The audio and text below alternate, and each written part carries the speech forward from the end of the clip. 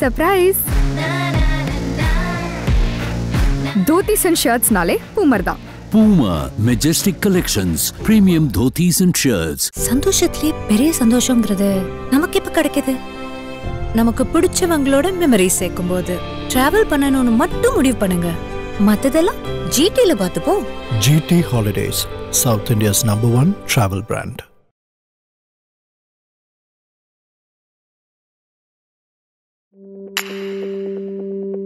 Chai with Chitra.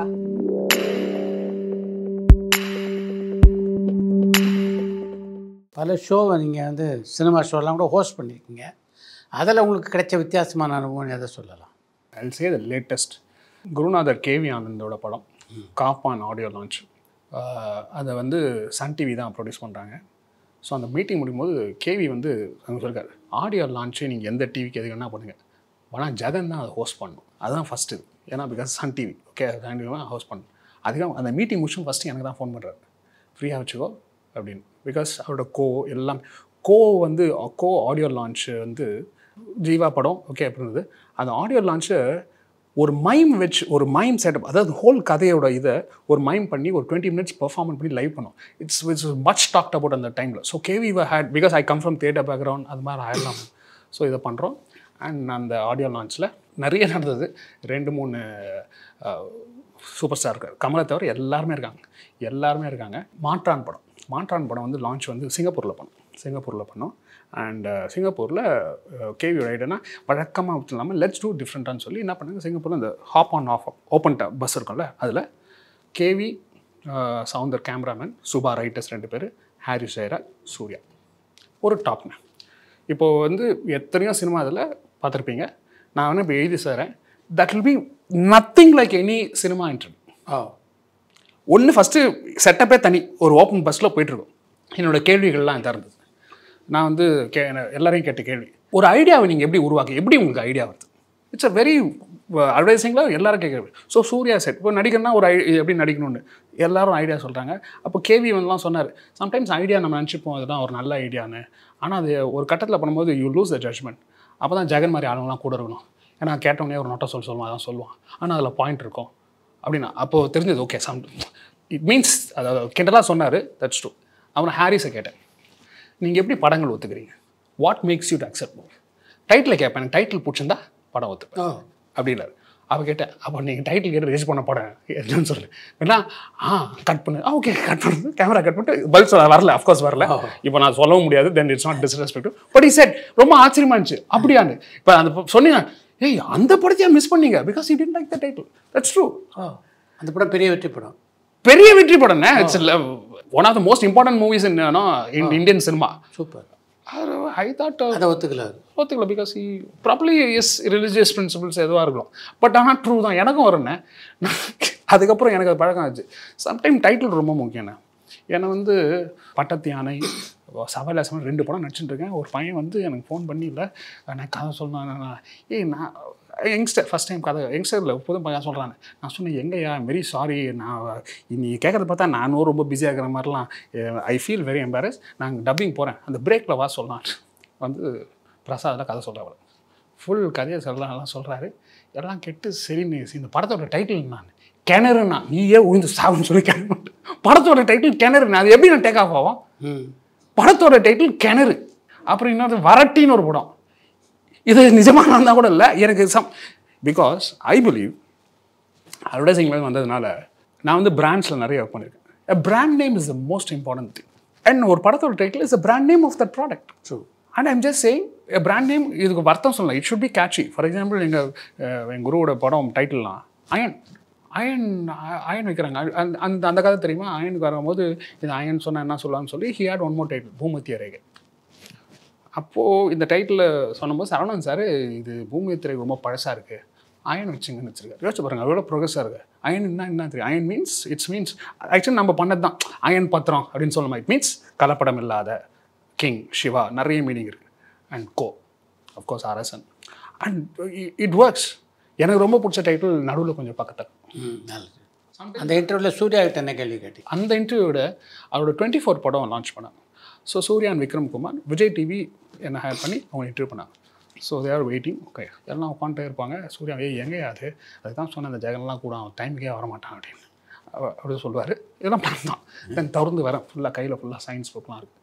நீங்கள் ஏதோ 24 science time travel வந்து பண்ணுறீங்கன்னு சொல்லி ஸ்டீஃபன் ஹாக்கிங் ஃபுல்லாக போட்டு, ஸோ என்னது இதில் எதிர்ந்து எடுத்தீங்க அப்படி ஆரம்பிச்சு. தென் நான் அவங்கள கேட்ட கேள்வினா, ஒய் ஆர் யூ கிரியேட்டிவ்? இது வந்து அட்வர்டைசிங் கிரியேட்டிவ் டைரக்டர்ஸில் எவ்ரி காப்பிரைட்டரில் அந்த ஃபீல்டில் இருக்கிறவங்களுக்கு தெரியும், கிரியேட்டிவ் பீப்புள் ஆர் வாட்சிங். Y are you creative? This is the biggest question any creative person can ask. Y are you creative? இப்போ நான் உங்களை கேட்டேன்னா நான் உங்களை கேட்குறேன், நீங்கள் பதில் சொல்லுங்கள். என்ன கேளுங்க, நானும் பதில் சொல்கிறேன். ஸோ சூர்யா கேட்டேன், விக்ரம் மாதம் என்ன பண்ணுறது, துட்டு பார்க்கறதுக்கு தான், அப்போ தான் படம் பண்ண முடியும். And Surya said why you creative? And he gave a very interesting answer.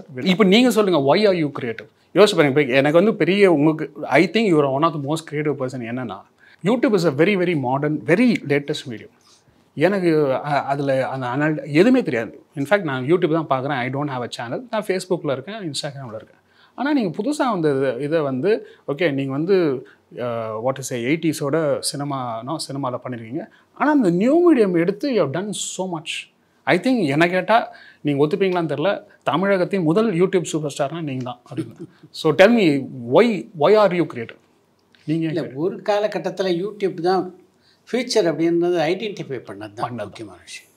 ஏன்னா டெஃபினட்டாக வந்து ஒவ்வொரு சீசனில் ஒவ்வொன்று சினிமாலேருந்து எப்படி டிவி மீடியத்துக்கு ஜனங்க ஷிஃப்ட் ஆனாங்களோ அது மாதிரி ஒரு ஸ்டேஜில் வந்து இந்த யூடியூப் சேனல் அது எப்படி ரியலைஸ் பண்ணீங்க? ரொம்ப ஏன்னா இப்போ பண்ணிங்கன்னா பரவாயில்ல, நீங்கள் ஐ திங்க் நீங்கள் one of the first time பயனர்ஸ்னே சொல்லலாம். இல்லை, அந்த காலத்துலேயே வந்து அந்த வரவேற்பு இருந்தது இந்த யூடியூப். அதனால் இது வந்து நாம் வந்து இதுக்கெல்லாம் வந்து கொஞ்சம் வந்து கமல்ஹாசன் ஒரு காரணம்னு சொல்லலாம். எனி சயின்டிஃபிக் அட்வான்ஸ் வந்து he will try to observe. நம்ம உலகநாயகனில் what has done to this Tamil cinema, நம்ம இண்டஸ்ட்ரியில் நடந்த எல்லா ஃபஸ்ட்டும் அவர் தானாங்க. நான் வந்து மறந்துட்டு யார் சொன்னாங்க, இந்த ஜிம்மி ஜிப்புன்னு ஒன்று வந்துக்குதுன்னு நம்ம யாரும் பசா சொல்லுவாங்க. காலையில் கிளம்பி வந்துட்டாராங்க. வாட் இஸ் திஸ், இது எப்படி ஒர்க் ஆகுது என்னன்னு சொல்லி அவர் தான் ஃபஸ்ட்டு பண்ணுறார். And I heard monitor ஃபஸ்ட்லாம் cameraman தான், அவர் படம் தான் ராஜபார்வை தான் ஃபஸ்ட்டு மானிட்டர் வச்சாங்களாம். அண்ட் எல்லாமே. And I remember தூங்காவனத்தில் he said something and some dip something, it's a new kind of thing. So but Ghibran வந்து இது ஒர்க் அவுட் ஆமா இல்லைன்னு சொல்லி ஒரே ஒரு பண்ண லாஸ்ட்டில் டைட்டில் வரும். அது வந்து அவரோட idea, let's do in this style. And என்ன ஆச்சரியம்னா, after one point you have done so much, you have done 170 movies 200 movies பண்ணிட்டேன், okay, and you can be லத்தாஜிக் no. And he is so I think லாஸ்ட்டாக 1.5 months back உங்களுக்கு card கொடுத்த மாதிரி I came something. Is a big fan of Quinton Tarantino. இப்போ லேட்டஸ்ட்டாக book எழுதியிருக்காரு, நான் film book. It's call cinema speculation. Okay, cinema speculation. அப்போ நான் சொன்னேன், நான் தான் உங்களோட ஏகலைவன் சொல்லி ஐ செட் ஏகலைவன் மென்ட். ஐ திங்க் அவரை பார்த்து ஐ திங்க் எல்லாருக்கிட்டையும் இருக்குது. பட் கமல்ஹாசன் நீங்கள் அவரை மட்டும் ஃபாலோ பண்ணாலே நீங்கள் வந்து கற்றுக்க வேண்டிய நிறைய இருக்குது. You don't have to follow it. You just take the lessons out of it. Is commitment to his profession and his passion and his knowledge. எனக்கு கிரௌச்சோ மார்க்ஸ்ன்றது யாருன்னே தெரியாது. அவர் வந்து தேங்க்ஃபுல்லி இப்போ எனக்கு ரொம்ப சந்தோஷம்னா, பிகாஸ் ஆஃப் நீங்கள் ஆரம்பித்த ட்ரெண்டு சமீபத்தில் லாஸ்ட் 5 yearsல அவர் இன்டர்வியூ நிறைய இருக்குது, டிவியில் யூடியூப்பில் இருக்குது. they did கமல்ஹாசன் சொல்லி நிறைய பண்ணிட்டாங்க. And he has spoken so much. முதல்லாம் இல்லையே, ஓகே, இல்லவே இல்லை. இப்போ now everything is on record. And இதெல்லாம் I think this is the golden period of cinema aspirants நினைக்கிறேன். அப்போ அது வந்து கிரௌச்சோ மார்க்ஸை பற்றி சொல்கிறாரு. யாரா அது 2 வாட்டி வருதுன்னு. தென் ஐ கோ சர்ச் ஆஃப் கௌரவ். கிரௌச்சோ மார்க்ஸு அண்ணன் அவர் லெஜண்ட்ண்ணே. அதாவது நான் அவர் பண்ண காமெடி, இப்போ 2 புக்கு வாங்கினேன். அவர் பண்ண comedy book, for example duck soup படமோ இல்லை ஒன் நைட் வித் ஒப்பரா, அது எடுத்து பண்ணால் it's so modern and so funny. So அந்த புக்கு வந்து கிரௌச்சோ மார்க்ஸ்ன்னு சொல்கிறேன். உடனே உலகம் சொல்கிறார் ஹீ டஸ்ன்னு சொல்லி அவர் பார்த்த பட்டிலேருந்து ஒரு நேரம் ஏதோ இப்போ தான் வடிவேலு ஜோக் பார்த்த மாதிரி சொல்கிறாருங்க அவர். அண்ட் இதெல்லாம் அவர் கிரௌச்சோ marks is not easily available. நான் வந்து அந்த டக் சூப் படம் கடந்த 3 வருஷமாக தேடிட்டு இருக்கேன். இப்போது இங்கிலாந்துலேருந்து எண்ணம் கிடைக்கல. என்கிட்ட ஒன்று இருக்குது, ஆனால் அது வந்து யூரோப்பியன் இருக்கிறனால நம்ம ஊர் டிவிடியில் பேய மாட்டோம். ஸோ அப்போ அவர் பார்த்தாருன்னா அவர்லாம் எப்போ பார்த்தாரு, எப்படிங்க பார்த்தாரு அவர்கிட்ட? If I don't know, maybe I should பதிவு this if I get a chance to it. And he said, நான் வந்து ஆட்டோபயோகிராஃபி எழுத மாட்டேன் because it's very embarrassed to right about your self. But if I have to ask him, I'll ask him, okay நீங்கள் உங்களை பற்றிலாம் எழுதாதீங்க, but நீங்கள் கற்றுக்கின பாடத்தெல்லாம் இந்த Lucy பட்டில் வர மாதிரி எல்லாம் பண்ணி just can you give me as one USB where it becomes a syllabus. Where did he learn? How did he learn? Why did he learn? And how did he store it? Okay, it's like master class மாதிரி. அதை மட்டும் யாருன்னா பதிவு பண்ணால் கூட போதும். You don't have, because we don't want about your personal life. Okay, அது நீங்களே வச்சுங்க, because this is what we admire. இதை பண்ணணும் தெரில, maybe father, maybe this is a request to you, open request. Maybe நீங்கள் சாய்னா பார்த்தா பண்ணுங்கள். By the way, now coming to Kamal, நான் சொல்கிறேன், நான் சின்ன வயசுலேருந்தே உலகநாயனோட ஃபேனு. நான் வந்து எங்கள் வீட்டு பக்கத்தில் உட்லண்ட் சென்டர் இருக்குது, சூரசம்ஹாரம் படம் இருக்குது சார். ஓகே, எனக்கு வந்து வரைய பிடிக்கும். ஓகே, அப்போ வரைவேன். ஸோ நோட் புக் எடுத்து போய் உட்லண்ட் சென்டர் வெளியில், I remember it's a poster எழுதுற மாதிரி, ஓகே, பின்னாலெலாம் எடிச்சிட்ருக்கோம். நான் உட்காந்து கமலாசன் அதிவீர பாண்டியன், ஆமாம் பேர் ஞாபகம் இல்லை, அதிவீர பாண்டியன். அதில் இருந்த பாட்டு எனக்கு நல்லா இருக்கும். நான் என்பது நீ அல்லவோ தேவதேவி இனி நான், வாட் அ சாங். அது பாடினது வந்து ஒரு புது அருண்மொழி. வழக்கமாக இளையராஜாவுக்கு பாடாதவர் அந்த பாடியிருப்பார். ஐ நோ அந்த டைமில் சாங் வாஸ் ஸோ ஃப்ளூட்டிஸ்ட். ராஜா ட்ரூப்பில் இருக்க ஃப்ளூட்டிஸ்ட். ஏன்னா ரொம்ப ரொம்ப வித்தியாசமாக இருந்தது, அந்த வாய்ஸே இருக்கும். அண்ட் அந்த படம் I think so in a way I think your life is connected, because அப்போ எங்கள் பாட்டி வந்து ஜல்லிக்கட்டு உங்கள் படமான ப்ரொடியூசர் மணிவன் டைரக்டர் மணிவன். ஆனால் அந்த படத்தில் நடிச்சிருக்கீங்க நீங்கள் one of the villains, 3 villains எல்லாம் அந்த இடத்துல பண்ணும்போது. ஸோ ஜல்லிக்கட்டு சாந்தி தேட்டரில் எங்கள் பாட்டியை கொண்டு போய் பார்த்தோம். அதுலேயும் அந்த பாட்டெலாம் சிவாஜிலாம் செம்மையாக இருக்கும். இப்போது then only realise some of the movies I found out. வாழ்க்கை உங்கள் படம் ப்ரொடியூசரில் அலங்கார். ஐ ரிமெம்பர் என் ஃபேமிலியில் ஒரு வாரம் ரெகுலராக போயிருந்தாங்க படம் பார்த்துட்டு. எங்கள் பெரியப்பா எல்லாரையும் கூப்பிட்டு போயிருந்தேன். அந்த படம் சின்ன வயசில் பார்த்தது என்ன நல்லா ஞாபகம் இருக்குது. இட்ஸ் அபவுட் அவர் வந்து பிகம்ஸ் அ மெக்கானிக், ஒரு காரை வந்து ரீமாடல்லாம் பண்ணோம். கரெக்டுங்களா? See, I've seen it only once. I remember it so well. And in that, yeah. உங்களுடைய சினிமா என்ட்ரி எப்போ? The big entryனா அயன் தான் சொல்லணும். அதுக்கு முன்னாடி பிரியாவோட படம் கண்டனாமதல் நடிச்சேன். 3 நாள் பிரகாஷ் ராஜ் ப்ரொடக்ஷனை 3 நாள் லீவ் போட்டு போய் நடிச்சேன். ஸோ அதனால் அதை நான் வந்து ஆக்சுவலி தெரில அயன் கூட சொல்ல முடியும். ஏன்னா அயன் பண்ணும்போது I was a creative head at radio 1 KV phone 65 days. So leave போட்டு தான் போய் நடித்தேன். போயிட்டு வந்தேன். ஸோ என் லாஸ் ஆஃப் எவ்வளோ அவ்வளோ காசு கேட்டேன். அப்படி தான் நடித்தேன். பையாவும் அப்படி தான் நடித்தேன். ஸோ என்ட்ரினா 2010 தான் சொல்லணும். பிகாஸ் அப்போ தான் நான் எல்லாத்தையும் விட்டுட்டு எனக்கு வேறு தொழில், இப்போ எனக்கு வேறு தொழிலே கிடையாது. ஐ டூ ஒன்லி திஸ். மேபி இப்போ now I two some digital marketing கிளைண்ட்ஸ்க்காக. இந்த கோவிட் டைமில் போய் கற்றுக்கிட்டேன். பட் ஆனால் அயன் படம் வந்து ஒரு எல்லா நடிகனுக்கும் ஒரு படம் வந்து இல்லை, ஒரு நாகேஷ் ஐயாவுக்கு ஒரு 4-5 படம் சொல்லலாம். Okay, Thiruvilaiyadal, Thillana Mohanambal, and server Sundaram, பல படம் சொல்லலாம். அயன் வந்து it's a life altering experience for me. ஏன்னா ஐ earn 2 people in my life. ஒன்று சூர்யா, இன்னொன்று என் குரு கேவி ஆனந்த். ஏன்னா அதுக்கப்புறம் நிறைய படம் நடித்தோம். எல்லா படத்துலையும் அது நடக்கவே இல்லை. அந்த படம் தான் நண்பர்கள் அப்புறம் முடிஞ்சிடுச்சு. அதுக்கப்புறம் because every one is busy. அதுக்கப்புறம் நான் ஃபோனில் கூட படிக்க முடியல. பட் சூர்யா வந்து பார்ட் ஆஃப் மை லைஃப் நான். எந்த அளவுக்கு நான் சொல்கிறேன், எனக்கு கல்யாணம் பண்ணதுக்கு மெயின் காரணம் சூர்யா தான் இருக்கலாம். வான்மதி வந்து அவங்க அப்பா வந்து எனக்கு வந்து அஃப்கோர்ஸ் நானும் வான்மதியும் ஒரு நாடகத்துலாம் மீட் பண்ணோம். அவங்க வீடியோ கான்ஃபரன்ஸ் அது மாதிரி அந்த ஒரு நாடகம் காதலாகி கசந்து ஒரு நாடகம் பண்ணோம். அதில் அவங்க டான்ஸரு, நான் வந்து கட்டியங்காரன், நான் வந்து நரேட்டர். ஸோ அதில் தான் மீட் பண்ணோம். ஓகே, எல்லாம் கல்யாணம் பண்ணிங்கன்னு ஆசைப்பட்டோம். லவ் அட் ஃபர்ஸ்ட் சைட்டா அப்படி சொல்ல முடியாது. ஆக்சுவலி லவ் அட் ஃபர்ஸ்ட் சைட்னா நான் அந்த ஒரு காலத்தில் பார்த்த பொண்ணுலாம் லவ் பண்ணினே இருந்தேன். ஆனால் வான்மதிக்கு லவ் அட் ஃபர்ஸ்ட் சைட் தான். பார்த்த உடனே இவன் தான் கல்யாணம் பண்ணிக்கணும்னு நினச்சிச்சு. இப்போ ரொம்ப எம்பாரசிங்காக ஃபீல் பண்ணுறாதுக்குன்னு. ஓகே, பட் ஆனால் அப்போ இருக்கும்போது ஜெகன் உன்னெல்லாம் வாழ முடியாத மாதிரி தான். இப்போ நான் சொன்னேன் வச்சுக்கேன், ஐம் ஷுர் பார்த்தா மானத்தை வாங்க அதெல்லாம் ஏன் போய் சொன்னேன்னு சொல்லி சண்டை தான் போடுவா. பட் அவளுக்கு லவ் அட் ஃபர்ஸ்ட் சைட் தான். பட் அவங்க பேரண்ட்ஸ் வந்து சினிமாக்காரனுக்கு பொண்ணு தர மாட்டேன்ட்டு பொண்ணு தர மாட்டேன்ட்டாங்க. ஸோ எனக்கு வந்து இது அண்ட் சிங்கிள் பேரண்ட். எங்கள் அம்மா, அதுவும் எங்கள் அம்மா பெங்களூரில் இருக்காங்க, டீச்சர் இருக்காங்க. there's no one to speak for me. Interesting இதுதான். இந்த சம்பவம் நடக்கிறதுனால நான் ஆண்டி வீட்டில் இருக்கேன். அப்போ போயிடும்போது கார்த்திக் வந்து பொண்ணு தேடுறாங்க, சூர்யா தம்பி கார்த்திக். ஆண்டி சொல்கிறாங்க, பொண்ணு யாரும் தரமாட்டேன்றாங்கப்பா, சினிமாக்காரன். எனக்கு பகீர்னு தூக்கி போச்சு.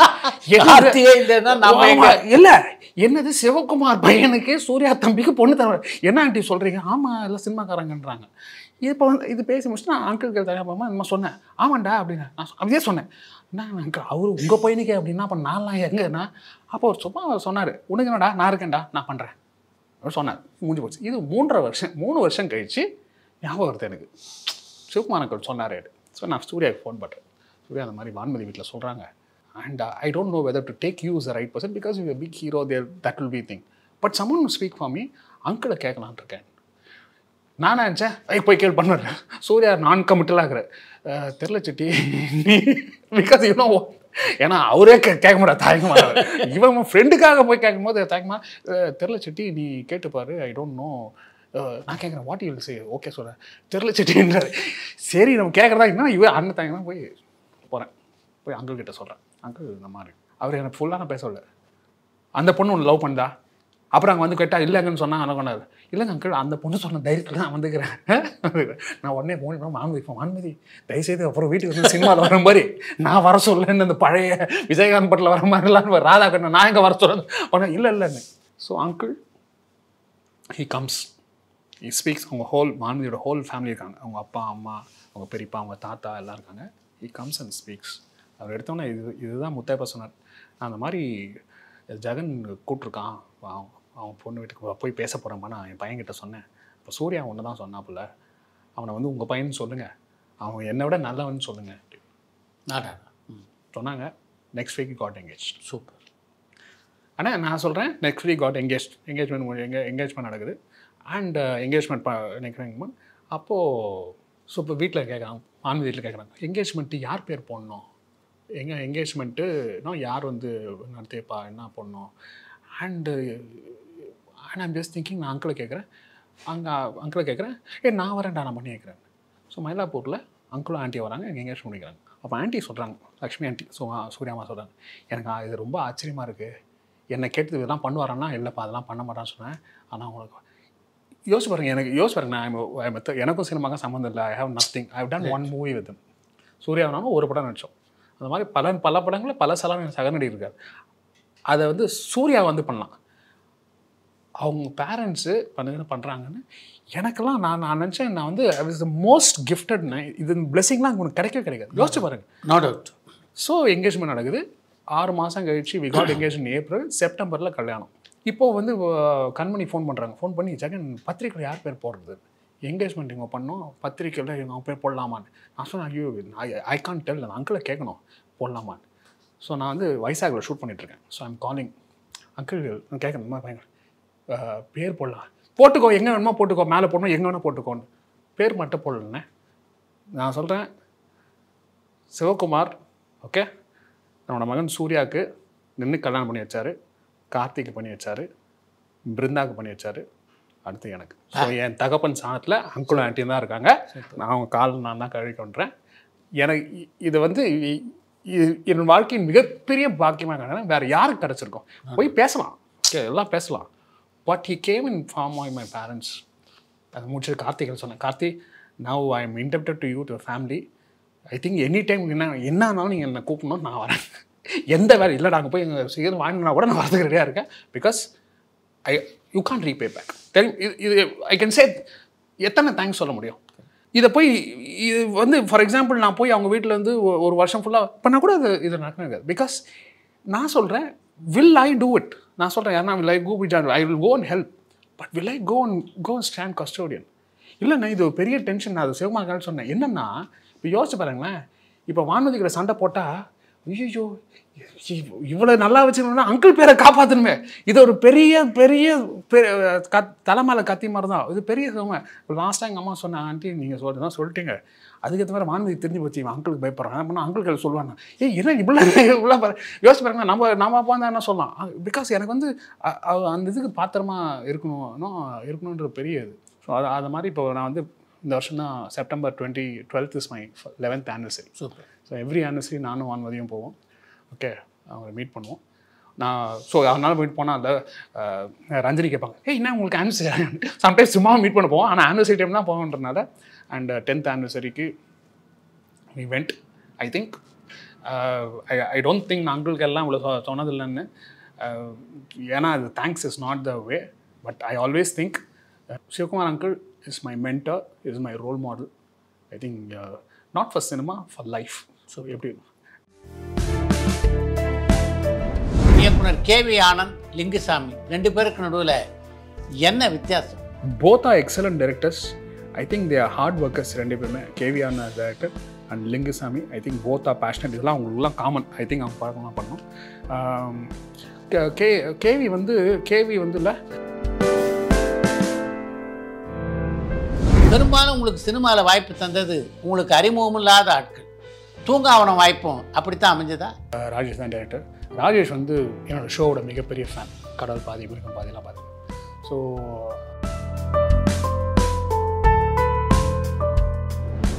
தூங்காவனம் படப்பிடிப்பில் மணிக்கணக்காக நாகேஷை பற்றியும் பாலச்சந்தரை பற்றியும் கமல்ஹாசன் பேசிகிட்டு இருப்பாரா? அவங்க டைம் டேபிள் போட்டு 3 மணி ஆச்சுன்னா நாகேஷை பற்றி பேசலாம், அடுத்தது கே பாலச்சந்தர். ஒரு நாள் பரபரப்பான சினிமா செய்திகள், நட்சத்திரங்களின் பேட்டிகள், சினிமா வரலாறு ஆகியவற்றை பார்க்கவும் படிக்கவும் உங்களுக்கான இணையதளம் tourandtalkies.co.